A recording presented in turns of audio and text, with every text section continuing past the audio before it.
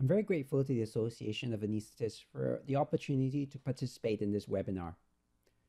When I received the invitation, I found the title somewhat intriguing. It's clearly designed to be provocative, but it also reflects a fact, I think, that the rise in popularity of fascial plane blocks has somewhat polarized our community. The erector spinae plane, or ESP block, does seem to have been largely responsible for triggering the controversy and debate that surrounds fascial plane blocks. The TAP and PEX blocks have been around longer, but they never engendered a debate about whether they were friend or foe. So why has the ESP block provided this rather antagonistic reaction? One reason may have to do with its tremendous popularity and explosive growth, which tends to polarize people into enthusiasts versus skeptics or naysayers. But more importantly, I think that this is what innovation looks like. It's disruptive, and disruption leads to controversy. I think that one of the things that the ESP block has done is that it has challenged the status quo in our current worldview with regard to regional anesthesia. What exactly do I mean by this? Well, for one, it requires us to accept that there is a permeable or porous barrier between the erector spinae plane and the paravertebral space through which local anesthetic can travel. And the second belief that we have to grapple with is that meaningful analgesia can be achieved without dense or even detectable cutaneous sensory block. And to accept this, we've had to rediscover the foundations of knowledge that underpin this new worldview. Now, in trying to understand the ESP block myself, these are the facts that I have personally learned and currently believe in. First, that the intertransverse connective tissue complex is indeed a permeable structure woven of collagen fibers. The dorsal rami and accompanying blood vessels pierce this, and the tunnels through which they travel are a major pathway for local anesthetic spread. Local anesthetic that follows the dorsal rami reaches the areas of the dorsal root ganglion and the spinal nerves in the paravertebral space around the intervertebral foramen. Now note that this is distinct from the ventral rami, being located upstream or proximal to it. And thus, lack of ventral rami staining, as documented in some cadaveric studies, does not necessarily exclude blockade of sensory afferents from the intercostal nerves and torso, because these will pass through the dorsal root ganglion on their way to the spinal cord, and so they can be effectively blocked at this location. Secondly, only a fraction of the injected local anesthetic reaches this area, as we see when we're imaging actual patients who receive radiocontrast. And while much of the local anesthetic stays within the muscle, a small but significant proportion does make its way into the intervertebral foraminal areas. The resulting low concentration and mass of local anesthetic that acts on these neurons and the dorsal root ganglion and spinal nerve in those intervertebral foraminal areas manifests itself as differential neural blockade. And this is the result of two facts. First, that conduction block of nerve fibers is not an all or none phenomenon, but is rather proportional to the concentration of local anesthetic reaching the neurons. And we're all familiar with this in terms of block onset or soak time.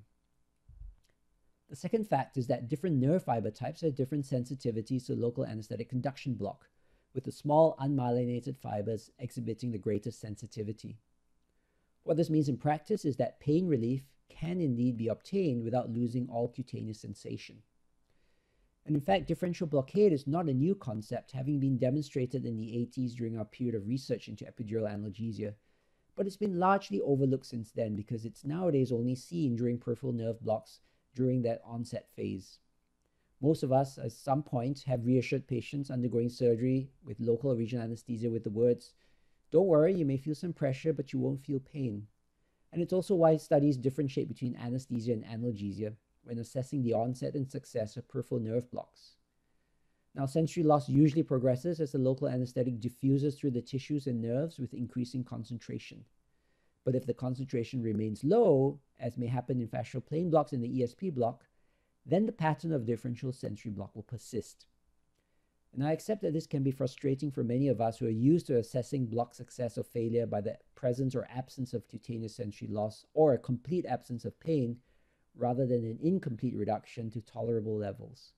But this is one example of what I referred to at the beginning of the talk about the discomfort that comes with having our established worldviews challenged. Now, interestingly enough, there seems to be a greater willingness to believe in analgesic properties of systemically absorbed plasma-borne local anesthetic.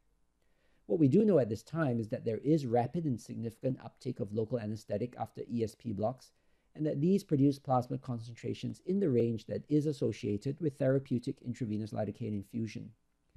These levels can also be sustained with continuous catheter infusions. But at the same time, the evidence for a meaningful analgesic effect, as acknowledged in that latest Cochrane review on IV lidocaine infusion, is not actually that robust. In my personal opinion, elaborated on in more detail in a recent review article, is that a systemic effect is certainly a plausible contributor to the effect of ESP and other fascial plane blocks, but I think it's likely to be a secondary contributor at best, since the concentrations are at the low end of the therapeutic range and certainly not sustained with single injection blocks. You could also ask the question, why do people gravitate to IV lidocaine, and why does it find its way into guidelines despite the ambiguity of the evidence? And my own view on this is because it is easy to do and relatively safe. Thus, the benefit-risk ratio is a favorable one. So these are the same arguments that would apply to the ESP and really any fascial plane block. Now, the last thought on mechanisms of the ESP block that I'd like to leave you with has to do with its potential to provide visceral analgesia. The ESP block has been successfully used to treat pure visceral pain syndromes, including pain from acute appendicitis prior to surgery, as well as the pain of acute pancreatitis. And in trying to understand this, I was led to re-examine my own knowledge of the visceral pain pathway. And it turns out that visceral pain is not a sympathetically mediated phenomenon per se, but rather that the sensory afferents from viscera travel with sympathetic efferents in the same anatomical nerves and plexi, which is why a so-called sympathetic block, like a celiac plexus block, relieves abdominal cancer pain, for example. And so the only place where local anesthetic from an ESP block could exert an effect on visceral pain is at the dorsal root ganglion and spinal nerve, where the visceral sensory afferents converge with the somatic sensory afferents that are carried in the intercostal nerves and ventral rami. And I think this thus lends further support to the theory that there is local anesthetic penetrance and effect in that proximal paravertebral space. Some might say that perhaps systemic local anesthetic absorption explains this, but again, I don't believe it's a primary mechanism, as we have not seen similar reports of profound analgesia in, say, acute pancreatitis with intravenous lidocaine infusion. At the end of the day, though, when it comes to deciding if this is a useful block or not, how the ESP block works is not as important as a question of whether it works. The proof, as they say, is in the pudding. And right now in 2021, the vast majority of the evidence points to the answer being yes. Numerous RCTs and systematic reviews demonstrate that ESP blocks produce statistically significant improvements across a wide range of different surgeries in various analgesic outcomes, including opiate consumption, resting and dynamic pain scores, and opioid-related side effects. But the clinical importance of analgesia conferred by the ESP block goes beyond just pain scores and opioid consumption in the early postoperative period.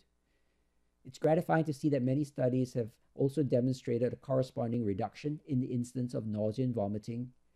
And it's also encouraging to see that the publication of RCTs reporting quality of recovery scores, either QR40 or QR15, is increasing. Here, for example, is data from a study in breast cancer patients, and we can see that even though pain scores are relatively low in the control group, they're even lower in the ESP group. Furthermore, although the pain scores tend to converge by 24 hours, patients nevertheless report higher quality of recovery scores at the 24-hour interval. Similar results are seen when ESP blocks are used in lumbar spine surgery, where we previously have not had good options for regional analgesia. And this example from Professor Donald Buggy's group in Dublin is just one of the many RCTs that have been published in the last year. And like almost all of them, there were lower pain scores and opioid use up to 24 hours.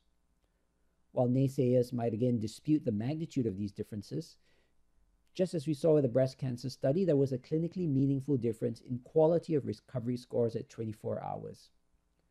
What I found especially illuminating, though, was the reporting of scores for the individual questions. And these are rated on the 0 to 10 scale, with 0 being bad and 10 being good. Here are the elements for which the statistically significant differences were found, and I think we can all agree that they are very important and meaningful patient-centered outcomes, especially this one, and all are clearly impacted by the quality of analgesia. Similar work on quality of recovery scores has also been done in video-assisted thoracic surgery, or VATS, and not surprisingly, the addition of an ESP block improves quality of recovery scores compared to placebo, even up to 48 hours after surgery. The ESP block also appears to provide similar quality of recovery compared to thoracic paravertebral blocks. And finally, Professor Buggy's group has just published results from a comparative trial of the ESP and serratus anterior plane block, and they found that the ESP block resulted in superior quality of recovery scores. All of the observed differences exceed the accepted MCIDs for the QR scores in question. So I think we can safely say that the ESP block as a regional anesthesia technique does offer clinical value. But there are other important reasons for the ESP block's popularity, namely that it's simpler and safer than some of the alternatives, chiefly thoracic paravertebral blocks and epidurals. And at least one study, illustrated here, has shown that the learning curve and associated success rate for ESP blocks is superior to that of thoracic paravertebral blocks, at least in the hands of inexperienced practitioners. These authors found that less explicit guidance was required to complete the block, and the ESP block was thus also faster to perform, with both of them providing equal analgesic benefit. And apart from minor episodes of local anesthetic systemic toxicity, no serious complications have been reported with any frequency after ESP blocks. In particular, the risk of neural injury or bleeding complications is minor. Adverse events related to central or sympathetic block is possible, but very rare, and in fact is the trade-off that comes with increased nociceptive blockade and efficacy. I'd also like to point out here that the single report of pneumothorax after ESP block was from a now discredited researcher, and I still maintain that the risk of this particular complication is negligible. And despite headlines to the contrary, I do believe that simplicity and safety are not advantages to be dismissed lightly. Regional anesthesia is still underutilized despite ultrasound guidance, as this database analysis from the US shows. Between 2010 and 2015, only 3% of operations that were amenable to regional anesthesia actually received a block. There are many reasons for this, but a perennial one is that many practitioners just aren't comfortable performing regional anesthesia, often because they didn't receive adequate training or just don't feel comfortable teaching themselves.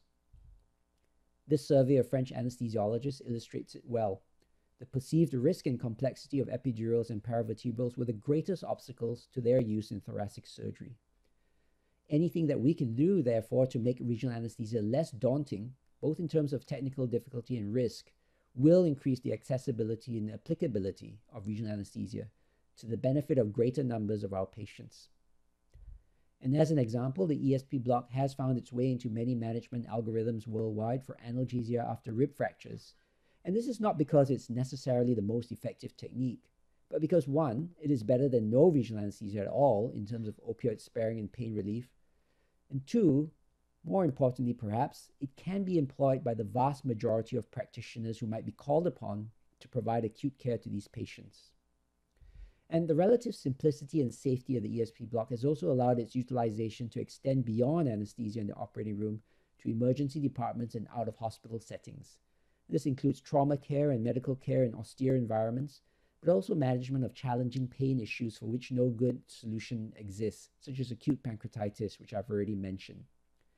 And it's not just anesthetists performing these in the emergency department, but emergency physicians themselves, which further increases the reach of regional anesthesia in improving patient care and outcomes. Perhaps the only note of caution at this point is that we need to ensure that the enthusiasm for the ESP block does not lead us to neglect more advanced regional anesthesia techniques that might serve certain patients better. And the choice here, I think, often depends on where you believe the threshold for acceptable or good enough analgesia lies and the trade-off that you're willing to make. I do believe that there are certain operations in patients where a thoracic epidural or paravertebral block would be a better choice. But if we don't continue to invest in the training and resources required to make these accessible and feasible, they will unfortunately die a natural death. And I'm somewhat conflicted over this issue, as I personally believe in being as versatile and competent as possible. But at the same time, this may not be possible for the majority of our colleagues who only occasionally practice regional anesthesia. If we accept that you might have to choose just one over the others, the question of how the ESP block compares to thoracic paravertebrals and epidurals is a relevant one. The limitations of time prevent me from giving much more than a general and sweeping overview of the evidence.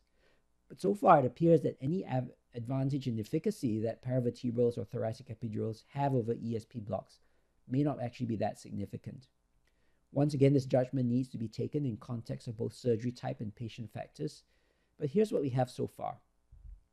With regard to breast surgery, several systematic reviews that have reported that there are no statistically significant differences between ESP blocks and paravertebral blocks. And this holds even when an attempt was made to filter out studies of lower quality, as was done by Sadawi and colleagues, who are more skeptics rather than enthusiasts with regard to the ESP. An important point that they have made is that the specifics of the technique are important. It's important that we compare like with like, that is, single injection ESP versus single injection paravertebral blocks. Those RCTs that suggested superiority of the paravertebrals utilize a multiple injection technique and compare that with single injection ESP blocks. So the finding of superiority is not surprising, given that this would also be true if you were to compare multiple injection and single injection paravertebral blocks. In thoracic surgery, it's a similar story. If you compare the two techniques performed with the same number of injections, the RCT data indicates that they provide comparative analgesia for VATS, but the ESP block appears to offer advantages with regard to hemodynamic stability and shorter block performance time.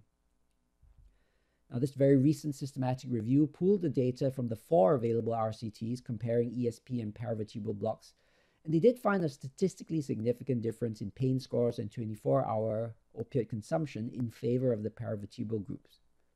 But it's worth noting that they included the trials that compared a multiple injection paravertebral with a single injection ESP. In the discussion, however, the authors raised the question of whether these differences were indeed clinically meaningful when balanced against the technical demands and risks of a paravertebral.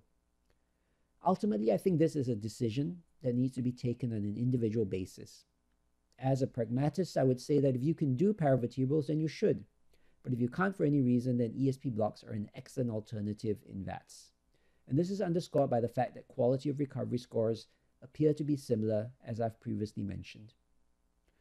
Now, we have much less evidence for thoracic epidurals versus ESP blocks, unfortunately, but the single RCT that's currently available from the cardiac surgery literature indicates that continuous ESP blocks are a viable alternative, and one that's associated with less risk of hypotension as well as other adverse effects. Other case series and reports also support ESP catheters as an alternative to epidurals. Here, I think the choice is very much determined by the relative risk profile and contraindications. The ESP blocks have a much wider scope of application as a result compared to epidurals, especially when it comes to cardiac surgery and the anticoagulation issues involved. The picture in abdominal surgery is unfortunately a little bit more complicated and less clear. And this is because there are many more different permutations of surgery types, of incisions, of alternative blocks that could be performed, and differences in innovation of different portions of the abdominal wall. A full discussion of the considerations in decision-making would require another lecturing entirely. But nevertheless, the ESP block does, in my view, have some theoretical advantages. It's performed away from the surgical field, and its more proximal site of action means that it will block lateral branches of the intercostal nerves, so it may be useful in excisions extending towards the anterior or mid-axillary line. It can also be targeted to cover the desired thoracoabdominal nerves, which is especially important for supraumbilical incisions, which are not always reached by the other blocks. In addition, depending on the type of operation, there will be a varying amount of visceral pain from internal organ injury and inflammation. And the RCTs currently available do indicate that ESP blocks can provide effective analgesia, especially if continuous catheter techniques are used. In conclusion, though, it's my opinion that this simplistic dichotomy of friend versus foe isn't really relevant or helpful. The ESP block, I think, is undoubtedly a valuable advance in the practice of regional anesthesia and is here to stay, for the reasons that it works well enough most of the time, is within the capabilities and comfort zone of most practitioners, and is highly versatile in the situations and patients to which it can be applied. As with any tool or technique, the real trick is in knowing when and where to use it. Thank you.